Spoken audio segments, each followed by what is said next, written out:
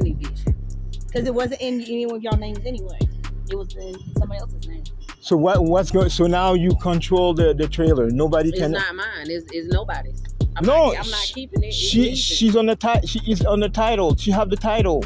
But you lost it's it not though. mine in my system. And you can go talk to the sheriff. The eviction was complete today. No, you should have stopped that because I we. don't have to stop nothing. If How? you pay your rent. It's not about. You got an eviction, then that's it, and we don't have to tell you. We gave him $5,000. They already know that. But that's his, not ours. To pay their rent too, so they could be in their system. But you still have a balance. Of course, we're gonna pay. We pay $5,000 at the beginning. Oh, okay. She's on that trailer since who knows how long. The first eviction, let me finish. She didn't want to leave. The first eviction was done in the first week of December, and I told her outside. I said this has a balance. It's under eviction. The eviction is very soon. You didn't told me that. I don't have to tell you. I told the woman. She said you got to send the paperwork. Honestly, if you really want to be technical with it, we don't have to talk to none of y'all because y'all name not on it. It was the other guy. To you guys is a courtesy, so we don't have to communicate with you about that unit at all.